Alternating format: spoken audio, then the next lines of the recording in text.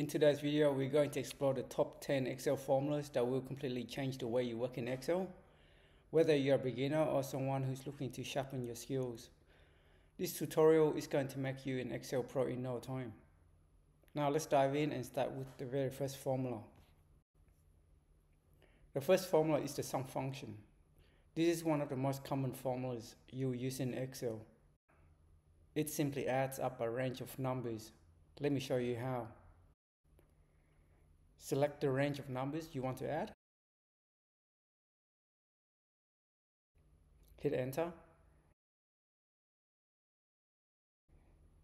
You can also use the shortcut key. Next up, we have the SUMIF formula. This allows you to add up numbers based on a condition. So we will start with equal sum, open bracket, 100, 200, and so on.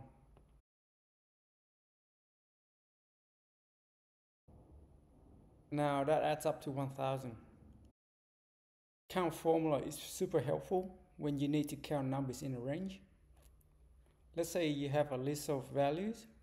To count how many entries you have, simply use equal count, bracket, and close bracket.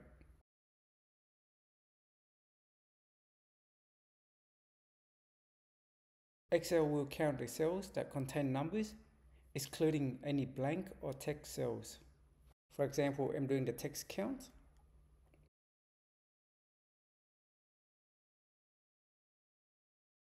The value will display as 0.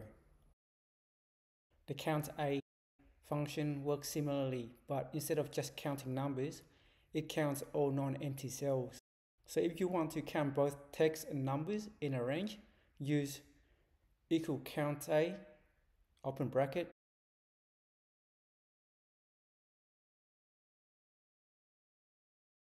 close bracket. In this example, I will demonstrate how text and numbers are counted, except for the blanks, where it will not be counted at all. The COUNTA function lets you count cells based on a condition, much like the SUMIF function we saw earlier.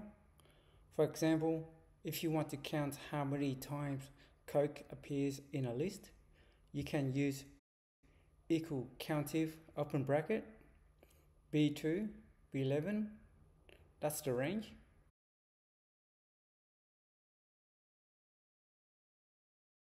And the criteria is B14, Coke, and then close bracket.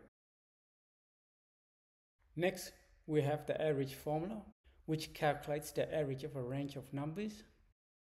Just type equal average, open bracket, B2, B16, and close bracket.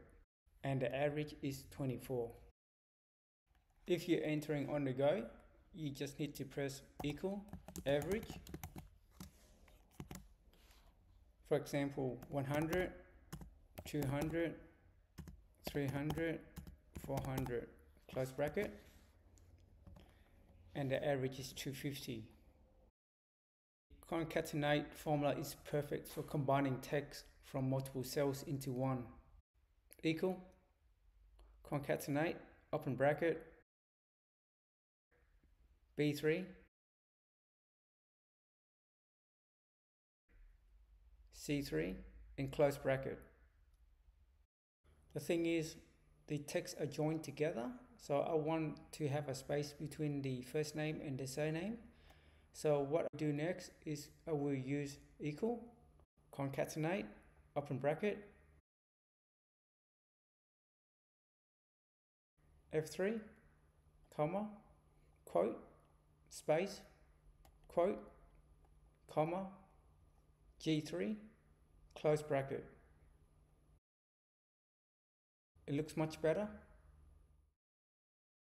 Now let's dive into the Excel function called if. This one's super handy if you want to check something specific in your data and get a result based on whether it's true or false. You can think of it like saying, if this happens, then do that. Otherwise, do something else. Alright, so in this example, let's say we have a list of soft drinks, Coke, Sprite, Fanta, and so on. Imagine we're trying to see if each item is Coke or not.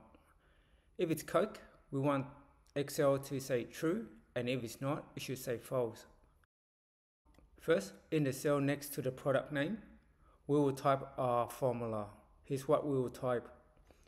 Equal if bracket B2 equal Coke, comma, true, comma, false, close bracket.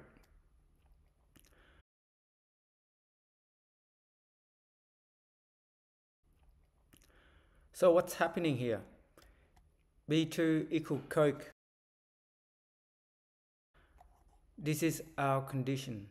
We are asking Excel to check if the value in the cell B2 is equal to Coke. True. This is what we want Excel to show if the condition is true.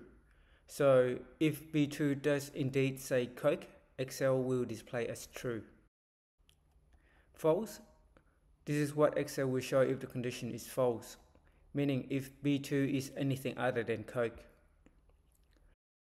This time, let's mix things up a bit and make the if functions give us custom messages.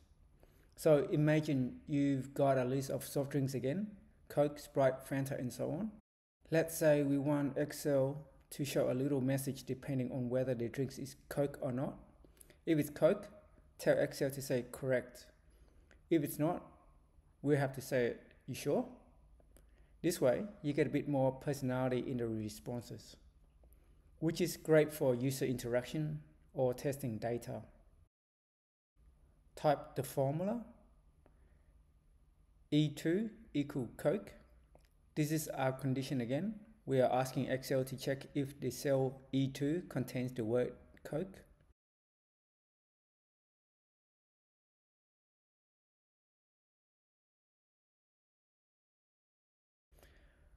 Correct. This is what we want Excel to display if the condition is true, meaning if E2 does contain Coke.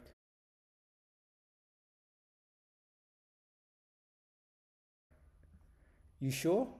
This is our message with the condition is false. So if E2 says anything other than Coke, Excel will display you sure? Hit enter and you should see correct if the product is Coke or you sure if it's something else. Instead of just true or false, we are making Excel show meaningful text, which can be really useful if it's reviewing data or building interactive spreadsheets.